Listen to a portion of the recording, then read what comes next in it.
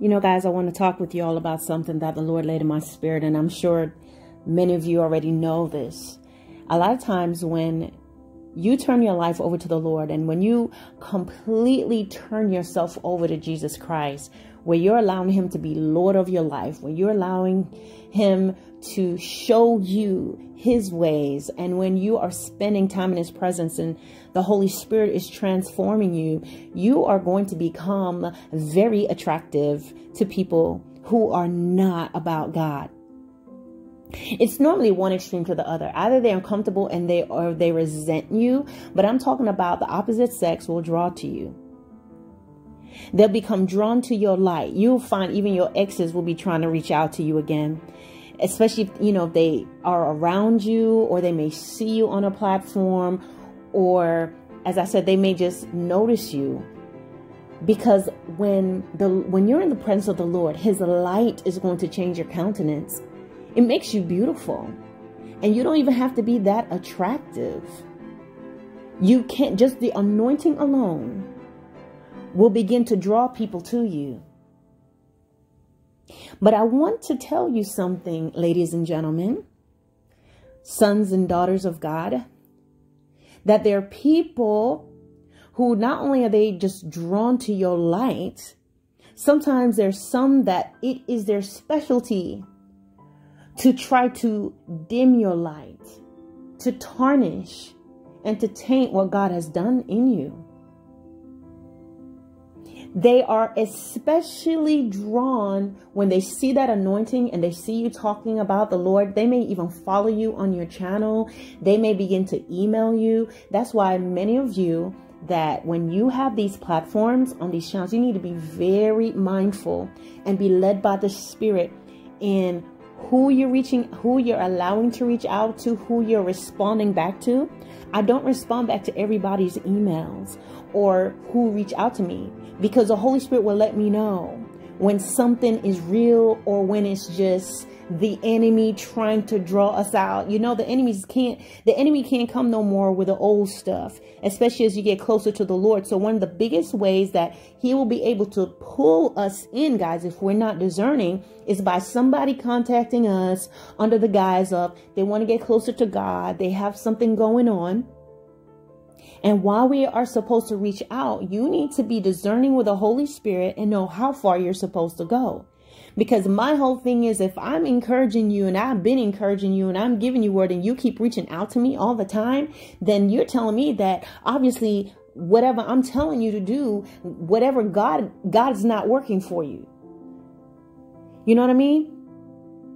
We can't give anybody more than Christ. And I'm here to tell you that when people keep coming back to you every week with the same problems over and over again, yes, it is a battle. And so we need to keep that in mind, that yes, it is a battle, right? And they're going to go through things and we can encourage them, but sometimes they're not doing everything. When the battle comes and when things get complicated, they're not praying. When they come through that same temptation, they're not fasting as you instructed them to do. They're not getting up to seek God. They're not getting into the Word of God. And a lot of times they just don't feel like it. But there's some people that's not their interest at all. They just want to be in your face and in your ear. And next thing you know, you're chatting. And next thing you know, they're calling you. But some people, my brothers and sisters, you have to be very mindful, especially when you have this platform, whether you're single or you are married, that everybody that's contacting you and reaching out and coming with the problems, sometimes it is nothing but bait. And my whole thing is, if God can't help you, neither can I. Now, let me get back on topic here, guys. So you're going to find that there are going to be men, women, ladies, that are going to be drawn to the light within you. And all they want to do is prove that you are not all that. They want to pick the fruit. They want to taste the fruit. And they specialize in proving that you're not as saved and you're not as wholesome and you're not been converted. And they like it. They're drawn to the anointing. They're drawn to the light. But then they also want to know what's underneath all that light. What's behind the light. And once they have discovered all the nuts and bolts of it, they're no longer drawn to you because they've darkened you.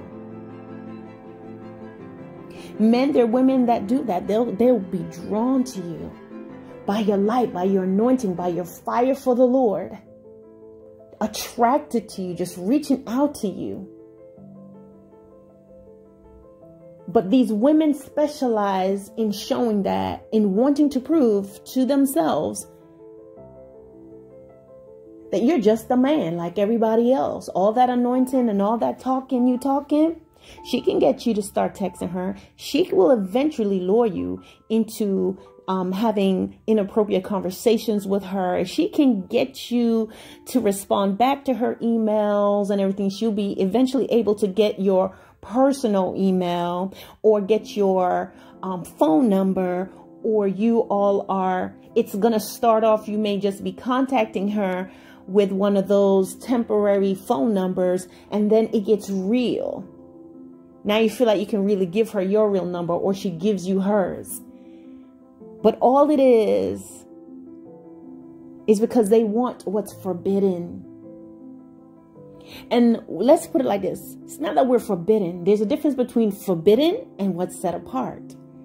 When you've been set apart for Christ, when God has set you apart and he begins to pour in you his anointing and his wisdom and his knowledge, you've been fasting, you've been praying, you've had your ups and your downs, you've overcome. Here comes a whole different brand of a takedown.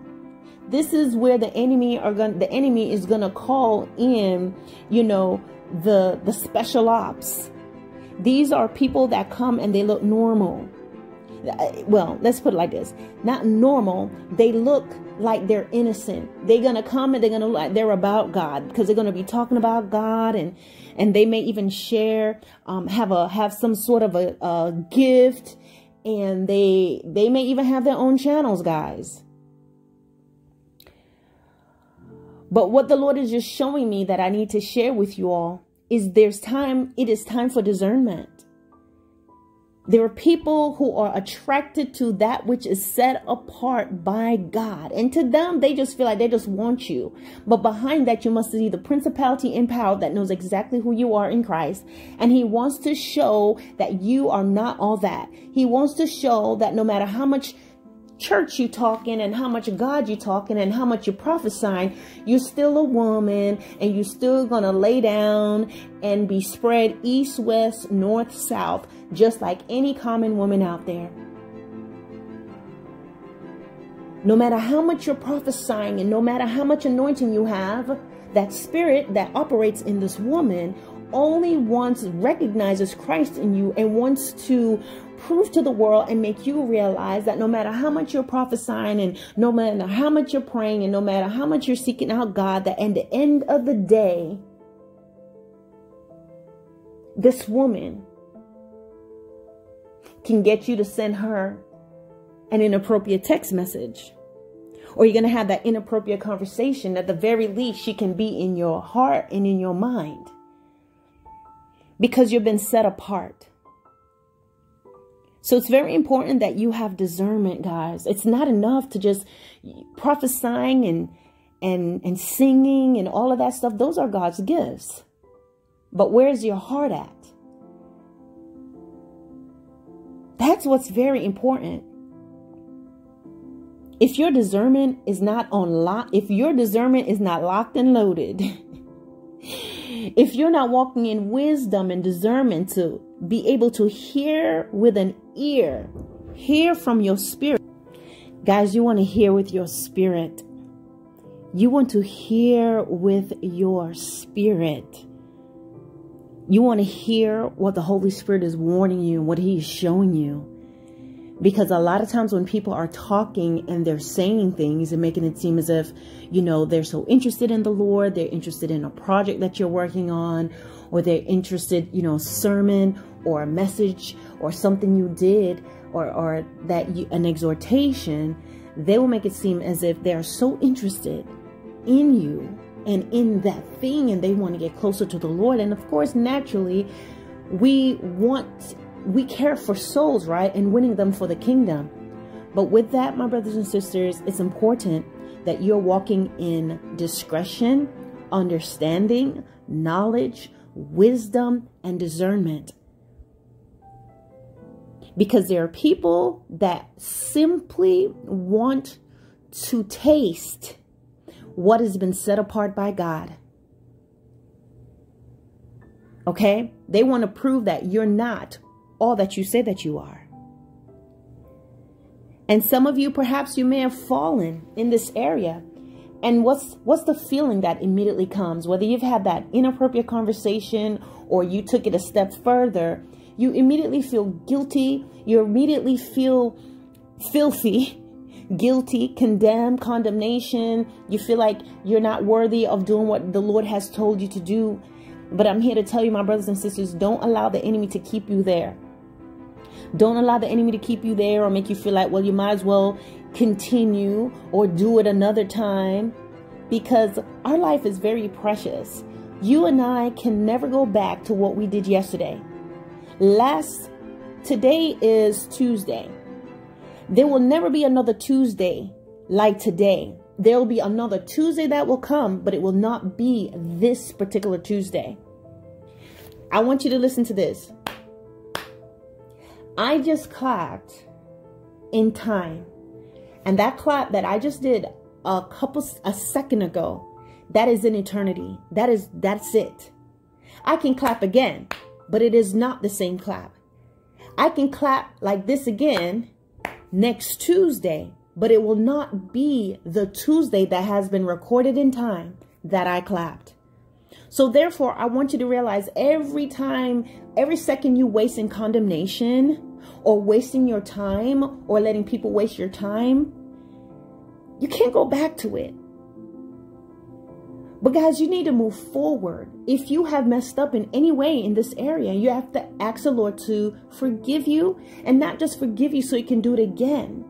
People don't ask for forgiveness because you feel guilty so you can do it again. You don't want those feelings that you have. Some people ask for forgiveness to take that guilty feeling off, but they are not truly repentant. So guys, I don't want to keep going on in this video. What I want to let you know of and put in your spirit today is that there's some people that they want to taste of what has been set apart. They're drawn to your anointing, and what they specialize in doing is taking down the children of God, the sons and the daughters of God. They are wolves in sheep's clothing. They are the tares, which are the children of the wicked one that Jesus talks about when he gives the parable of the wheat and the tares. They are sent to destroy. They are sent to taint and tarnish. They are sent to bring you to a place of compromise in your walk. So be very careful.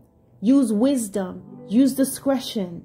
Know when to cut things off. Know when you have to realize you have no more power than God or the Holy Spirit.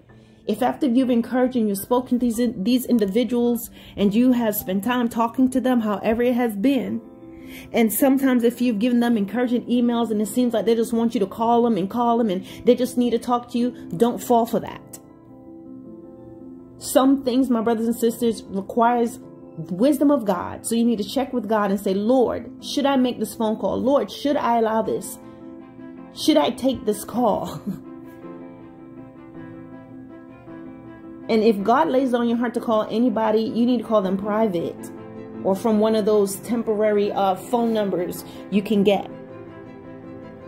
But more often than not, guys, you're going to hear a solid no. So be mindful.